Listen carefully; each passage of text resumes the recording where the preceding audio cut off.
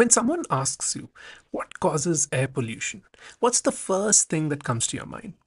Well, I'm pretty sure you may be thinking about a factory with a huge chimney puffing out smoke. Or maybe you're thinking about all those cars with the black smoke coming out of their exhausts. Well, while these are sources of pollution, these aren't the only sources of pollution. In fact, in a lot of places, these are not the major sources of pollution. So, what is it that actually causes pollution? Well, all the causes of pollution can be divided into two types: man made and natural. Now, the man made sources of pollution are things like burning fuel, like cars burning fuel or generators burning fuel to generate electricity. It could be even those factories that we were talking about, but even things like construction sites also produce a large amount of pollution, air pollution. Burning waste is another major source of air pollution. Now, to the natural sources of pollution, volcanoes could be a large source of pollution because they emit a lot of gases into the atmosphere. Forest fires are a source of pollution. Cyclones and dust storms. Earthquakes are a cause of air pollution. Ever thought about that? When earthquakes happen, sometimes poisonous fumes from within the earth come out and enter the atmosphere, and that causes air pollution. Even microorganisms released into the atmosphere cause air pollution. Right? Okay, now what if someone asked you what are the major pollutants in the atmosphere? When I was a child, I always thought that CO2 is the bad guy. It's the worst pollutant out there. Turns out CO2 is really not that bad after all. In fact, CO2 is a greenhouse gas that elevates the temperature of the earth, but it really doesn't cause that much pollution. There are much worse stuff. So what are the different types of pollutants then? Well, let's answer that question. Now, one type of pollutant is called particulate matter. These are very small particles, either solid or liquid, that are found in the air. You can think of this as tiny dust particles, though they're not always dust, it could be liquid as well, but something like that. Now, let me give you an idea of how small, how tiny these particles are. If this was a single strand of hair, and I zoomed into the strand of hair, this strand of hair would have a diameter of approximately 75 microns.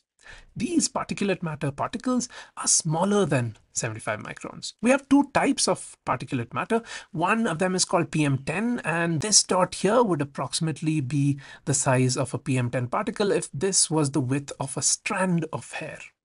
And our second type of particulate matter particle is called PM2.5, and that's how tiny it would be in comparison to a single strand of hair. So I'm sure you've pictured that these are really, really small. But I'm also sure you're wondering what this 10 and 2.5 is. It's nothing big. It's very simple. PM10 refers to all the particles whose size is less than 10 microns or 10 micrometers. PM2.5 is all the particles that have a size smaller than 2.5 microns or 2.5 micrometers. Right? Where do these particles come from? What are the sources? Well, construction dust is one source. Road dust is another source. Even factories, the smoke of factories produce particulate matter. Automobiles produce particulate matter, and every few years we make the emission norms stricter and ensure that our automobiles are producing less and less particulate matter. Volcanoes, a natural source of particulate matter. Even forest fires produce a lot of particulate matter, and that stays suspended in the atmosphere. Now, okay, we understood that particulate matter is produced by all these things, but what's the harm? Right? What if we have some really tiny particles in the atmosphere? I mean, who's it harming, right? Well, particulate matter can cause respiratory issues like asthma.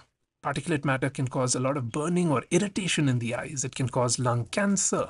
It's pretty serious.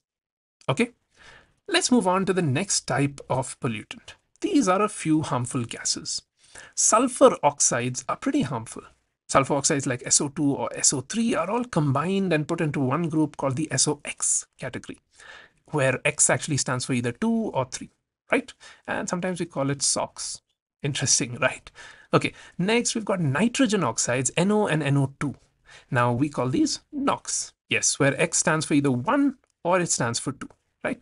SOx and NOx are produced by various factories. SOx and NOx are produced by automobiles. SOx and NOx are produced by coal power plants. This is a pretty major contributor to this type of pollution. Now the question is, okay, how are SOx and NOx harmful?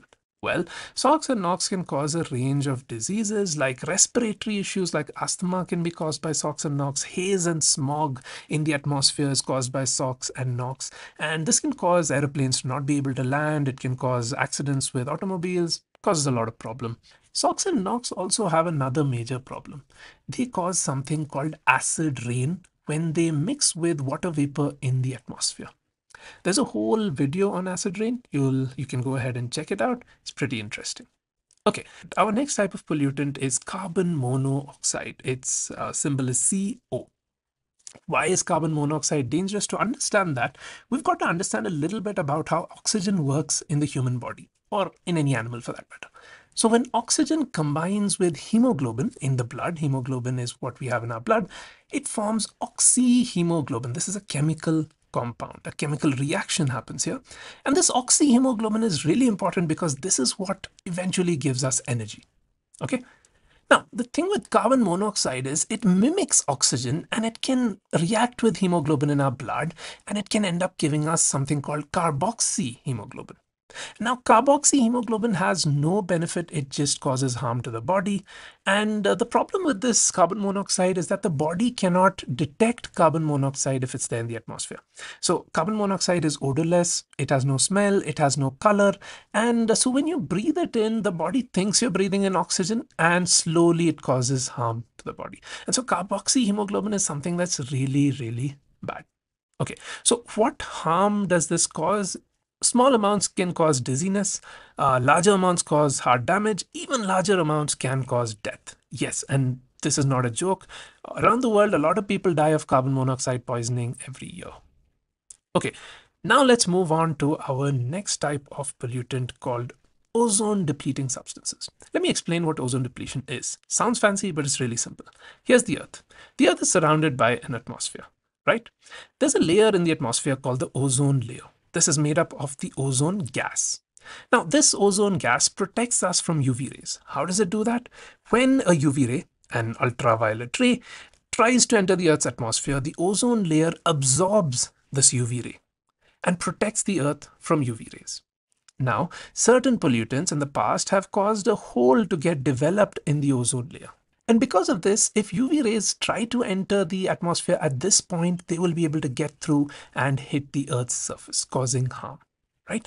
Let me show you a schematic image, a diagram to show you what it looks like when you try to draw a diagram, right? So this is the Earth's atmosphere in 1984, and this is the Earth's atmosphere in 1997. You'll notice that there's a huge hole in the ozone layer here, and there's some ozone layer depletion here and here.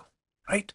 This happened in the 90s because of certain chemicals being used in different products. We'll come to that in a moment, but this stuff is really serious.